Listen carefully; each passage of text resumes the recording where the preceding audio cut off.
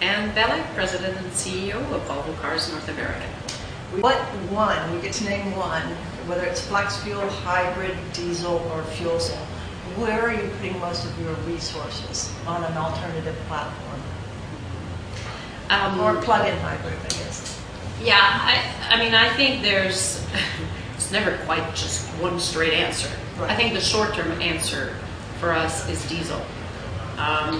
But here at the auto show, we have a concept vehicle that we've been working on for some time called the Recharge, where we are focusing on hybrid technology with sort of a breakthrough twist, where we have motors at each wheel, which helps with saving weight, which helps with reducing the size of the batteries, and which makes use of the energy created by braking of the vehicle.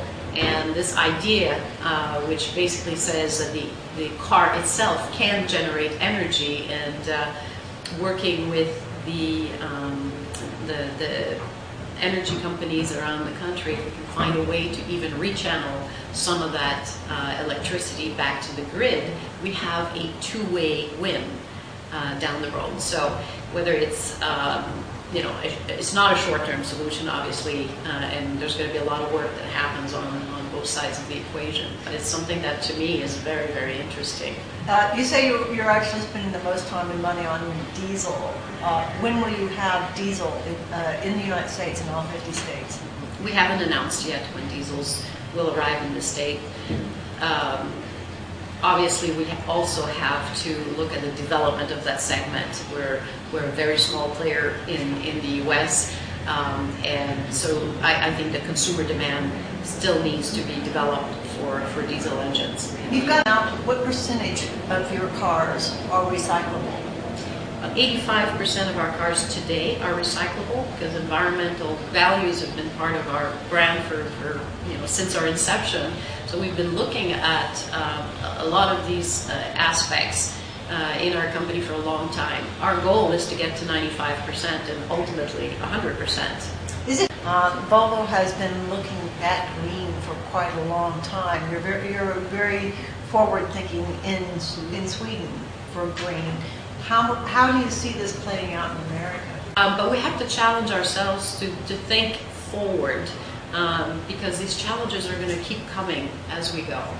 As we apply these technologies, and whether it's bits and pieces of it, whether it's shared within our entire family of brands and so on, it's important that we continue to look at it and challenge ourselves to find the next solution.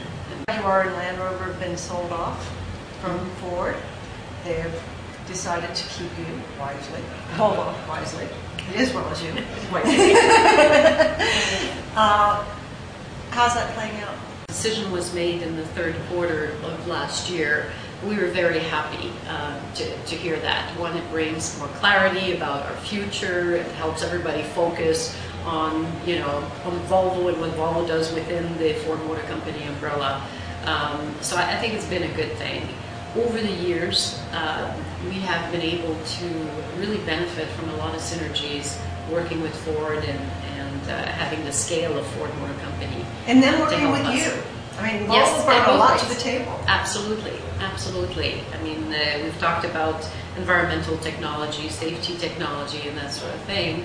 And it allows us still the ability to continue to explore new solutions and new technologies in those areas that support our core values, but have the support of Ford Motor Company and the scale of Ford Motor Company behind it to execute. And Belec, thank you very much. Thank you.